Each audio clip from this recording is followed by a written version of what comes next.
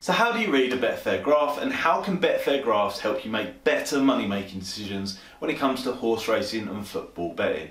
This video answers all of those questions while showing you an example how I made £20 using the Betfair charts myself. So Betfair graphs can be found via API products or the Betfair website, as seen on screen here. You just have to go to any exchange market and tap the three little bars on the left next to your selection to bring up a chart like this. So here we've got Sedgefield, 1 o'clock. Let's take a look at the Betfair chart just to show you what I'm talking about. Now there are three main points on any chart that you need to bear in mind. You've got the pricing, the time and the volume. Okay, the volume is extremely important, as many long-term followers of this channel will know, because volume represents a sentiment in the marketplace and what is actually happening, where people are willing to put their money down.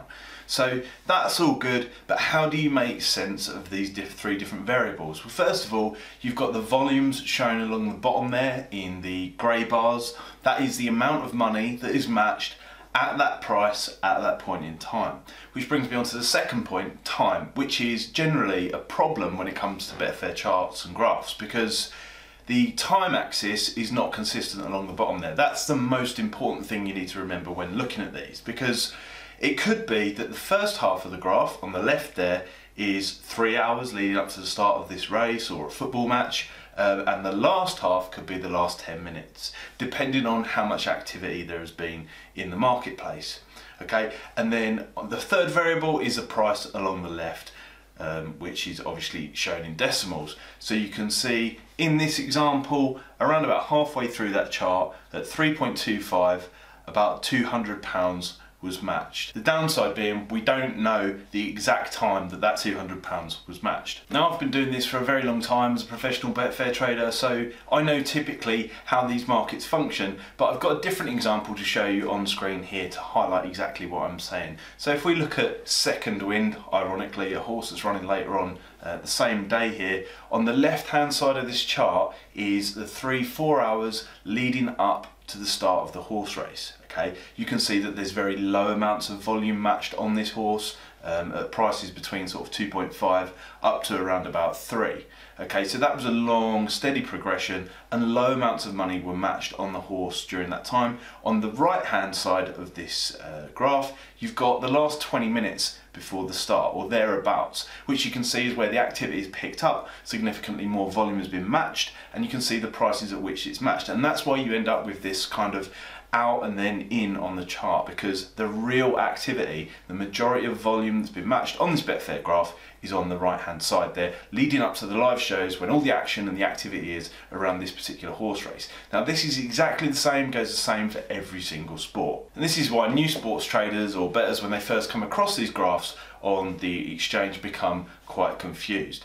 Now they are extremely useful when it comes to making up your opinion, and you compare them against each other within the same marketplace, as I'll show you now in just a second, and also with this £20 cash out or trade, if you like, on this particular horse race. But before I do, if I can just ask you to like this video and subscribe to the channel down below if you find it useful and you want to see more content like it. We're not sponsored, so there's very little benefit to uploading these videos unless you guys are actually enjoying them. So let's go back to this example and how you can use these Betfair graphs to make up your own opinion and decide where the price is likely to go, where the market activity is, and where the money's going down. One of the most important points to remember is lots of smaller grey bars, lots of smaller volume matches are more important than one big spike. Okay, it could be that one VIP, one high profile punter, it doesn't necessarily mean they're shrewd, has put a lot of money down, and that will show as one big spike on the graph. So that can be considered an outlier in most cases.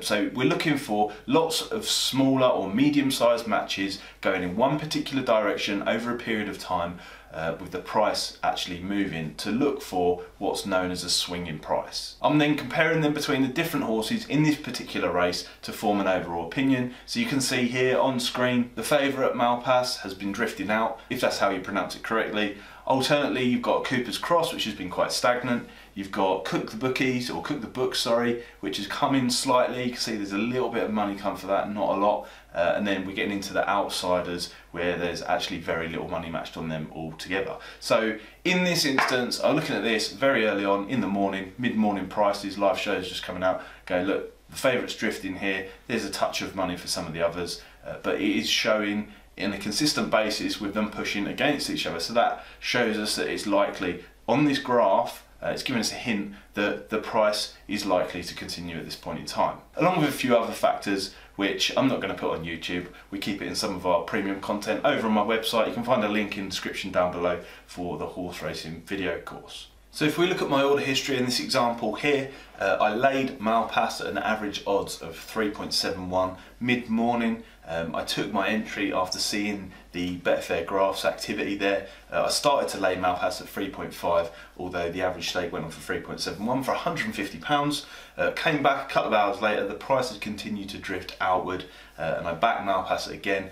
Average odds of 3.28 for £130. This means if we deduct the 130 from the 150, being our staking, we're left with £20 profit. And if we deduct the £406 liability outlay against the 426 profit, all before the start of this horse race, we would have also been in £20 profit. So it's £20 if we win, £20 if £20 if Malpass wins, £20 if Malpass loses. There's a couple of pence deducted on that because obviously you can see there's a £7 bet match that was in the alternate trade on Cooper's Cross there.